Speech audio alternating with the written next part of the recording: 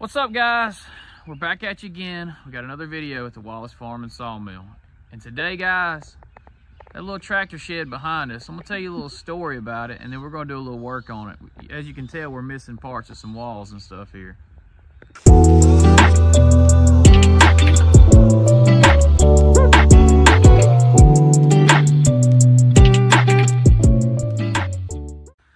Okay, guys, I'm gonna talk and walk, and I'm gonna walk around the shed and show you some stuff. You can see that we clearly put a new roof on it last year, and I just did exactly what my grandfather had up there before. Now, this shed was built over 50 years ago, and he did an interesting construction here, which I am going to mimic and do the same thing when I go back with it. I think he's got like a 1x12 here. You can see the step down here. And then he did a 1x12 and a 1x12. So basically he spaced it out, and he, did some coverage on each 1x12, but he did a board and batten in which, like, the battens are really wide. So that's kind of neat. If you know a name for that style of building, then you could go down in the comments below and tell us. I'll just call it wide board and batten, basically. He did the same thing back here. Obviously it rotted out through the years, but looks like we have like 1x10s here, and he just did that. Probably 6 inches wide there, so probably did a 2-inch coverage there. But what I'm doing is I'm restoring this old barn. I use it to work on my tractors. It holds my tools and equipment and stuff like that. So we want to restore it back to its, well, prime glory, I guess you could say. Let's get back around here. And he used to have, we were mid deconstructing, putting the roof back over the top and everything. He used to have a big set of closing doors here. As a matter of fact, I'll show you right here. See that bolt hole up there? That is where a latch used to be for the really big hinge, and it would swing 2 doors where they would meet in the middle there. So today's video, just to get the process started, yeah, we got some stuff that needs cleaned up and moved around from here, but we want to get part of this wall back up. So we got to cut a couple 2x6s and then some 1x12s and start stacking it back right there.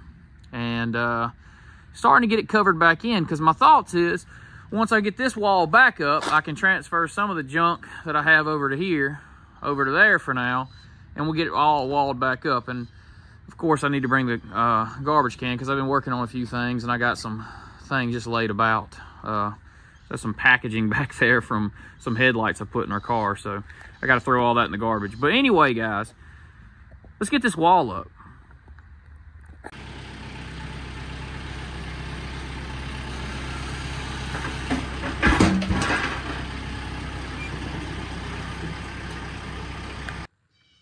First thing we need, a couple 2x6s. Let's get those sawed out of this 10-foot pine log.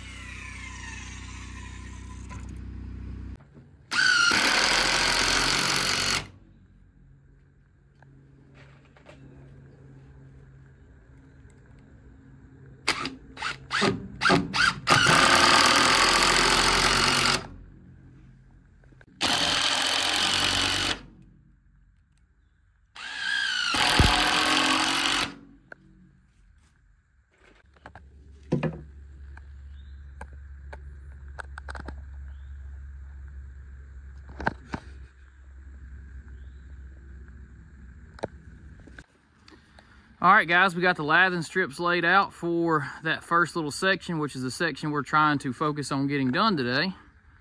Now we got to go cut some 1x12s. Let's go cut some 1x12s.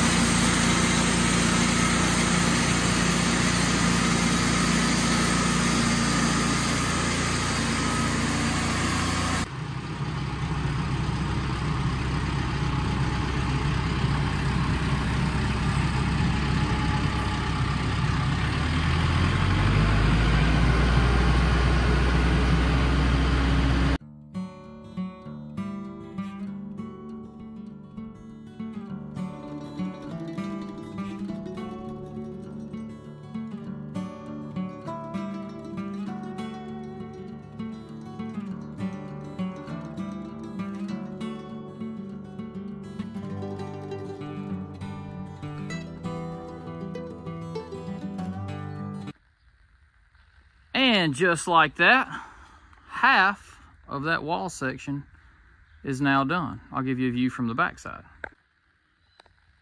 There it is from the inside. I'm gonna step back here and excuse me pointing, but I want to show you there will be a 1x6 at the top that runs and makes that a straight line. So we just wanted to get it close. Then a 1x6, like I said, will cap that top. All right, guys, as you can see, the new stuff is behind us. The new wall section is put in. We got a whole nother section to go, but I got to get on sawing some pallet wood this afternoon so that we can make some more money so that we can do more things like this in the future. So if you guys like this style, I'll tell you something cool. We thought about it while we were doing it. I was like, wait a minute, we're doing the battens and the boards all at the same time, doing it the way that we did it here. So it's a finished wall, and I kind of like that. And it looks good. I think it looks good. I love it. It's a little bit more meticulous as you measure each board over and then set each flat, then you come and cap each one. It's also less screws because you can always leave one side open knowing the cap covers both sides. So we did that. So it's gonna look good here in the near future. I definitely will give you an update in a couple weeks as I start wrapping this on around. I just wanted to show you something different than just sawmilling. I wanted to show you some sawmilling and some practical uses here on the farm for a sawmill.